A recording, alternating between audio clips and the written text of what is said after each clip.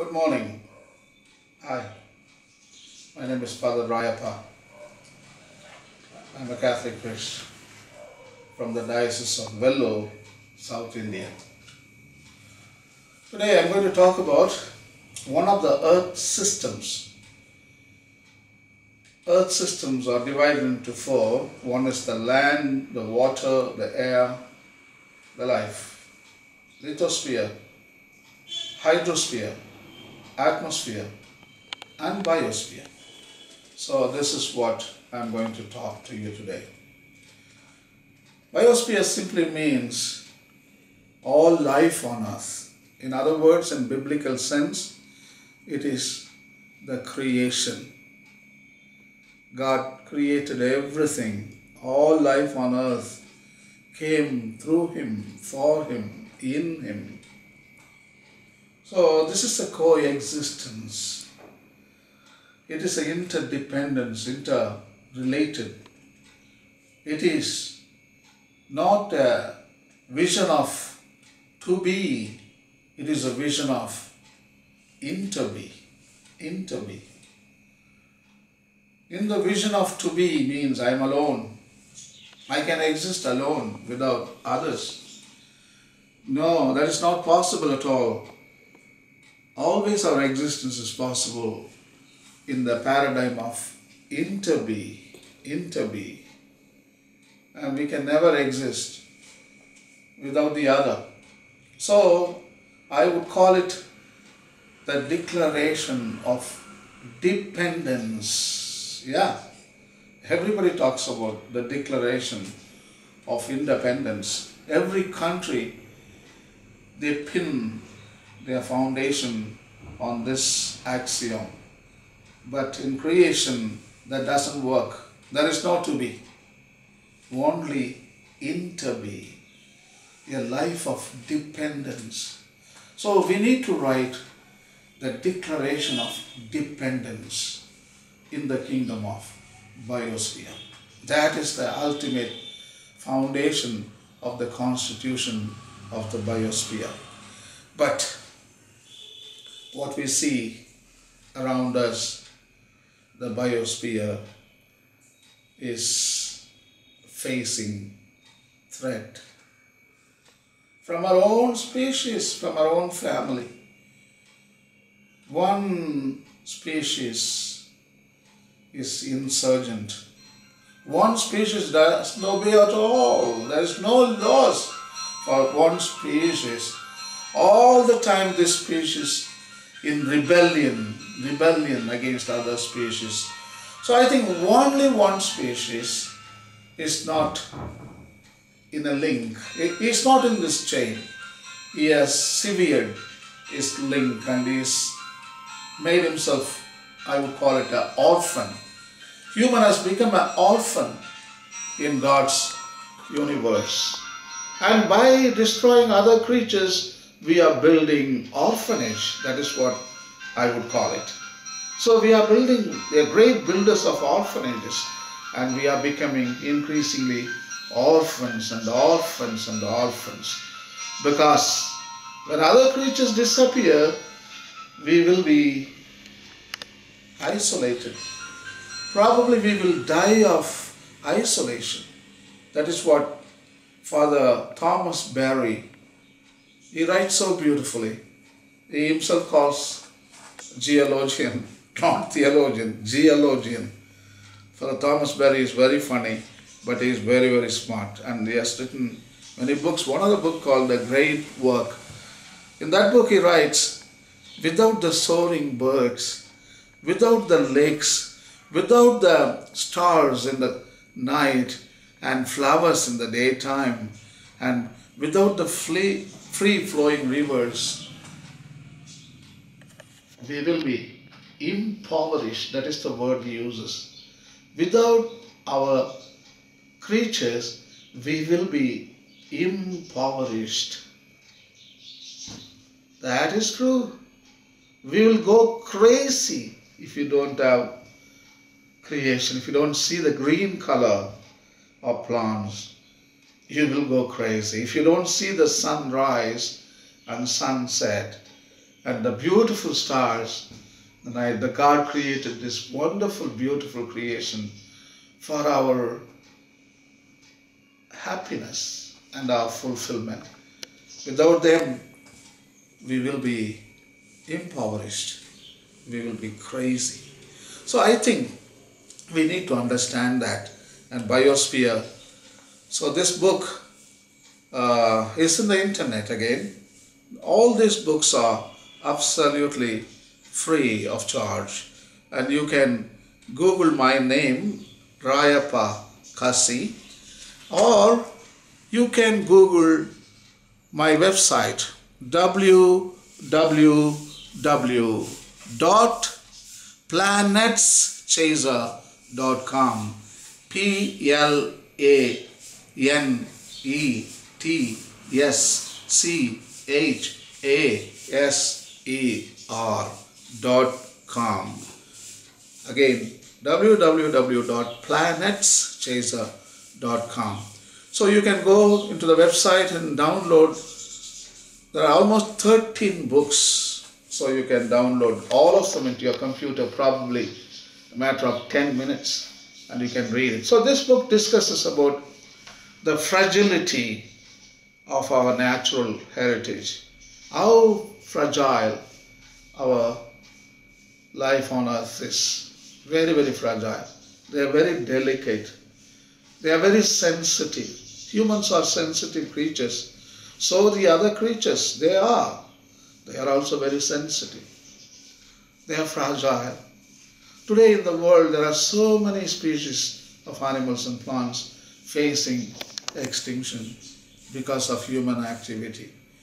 Only humans, they are smart creatures, but so far they didn't bring the smart dimension of their own species. So far, our past maybe 10,000 years is the expression of a bad dimension, evil dimension of human species. So that is the nature's insurgent son, the rebel, the rebellion, the exile. In fact, the Bible we read in the story of Cain and Abel. It is known as the Cain and Abel syndrome. That is what we have. We have got so much of Cain's bloodline. Abel died, Cain killed him away. But most of the DNA comes to humanity from Cain.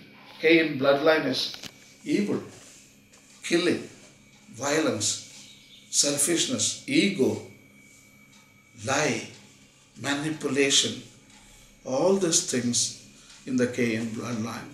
So I think the same bloodline comes to us because we are all descendants of Cain, because Abel is dead. So naturally our DNA will have lot of traits from Cain bloodline. So it is known as the Cain and Abel bloodline or syndrome.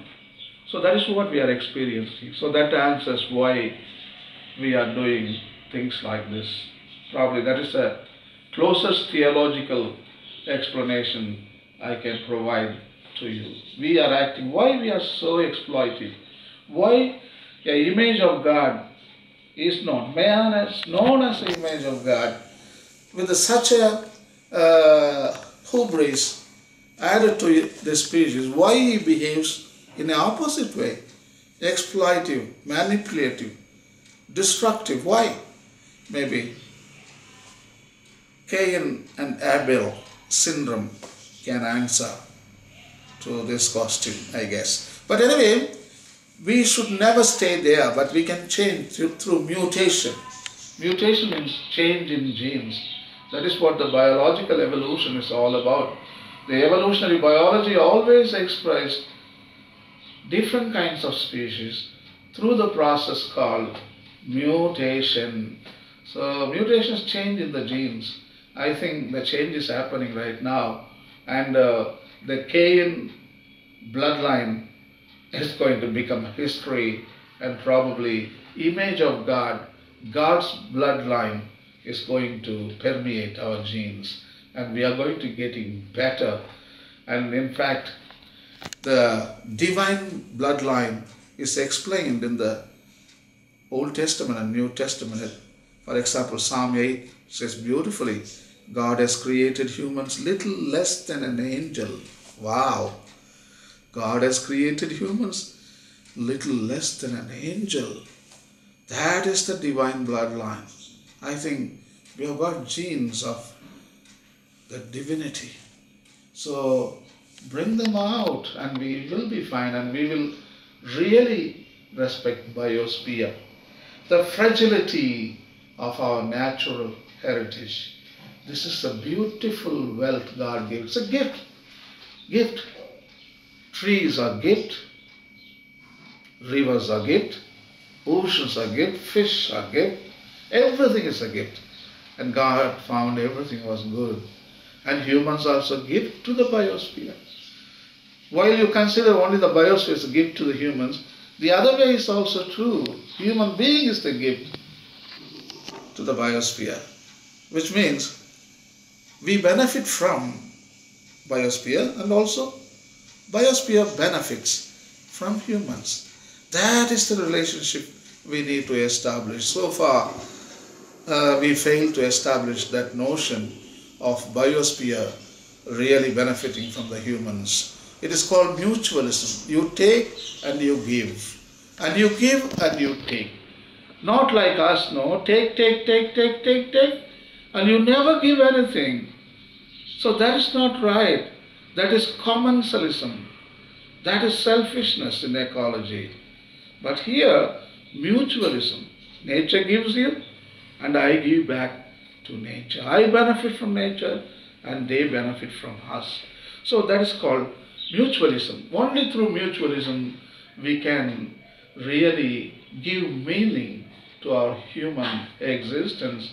In fact, in the Old Testament, God gives that role for humans to play. In chapter 2, Genesis, the verse 19 says so beautifully, God brings all the creatures of the biosphere and brings and introduces to humans. Hey, animals, hey, plants, look at your friend, human Adam and Eve. These are your greatest friends, and they are your greatest confidante. And you can trust these two guys. Come on, you trust them. They are like me, the image of God. They will love you, protect you, guide you, cherish you, as I do. That is dominion. God's dominion is only about love and justice. But we have misunderstood. Dominion means exploitation, pillaging, controlling, dominating. No. God's dominion is only love, in extreme form of love and extreme form of justice. You see, God creates and loves, not only loves them, He defends them with justice against hunger, disease, evil, and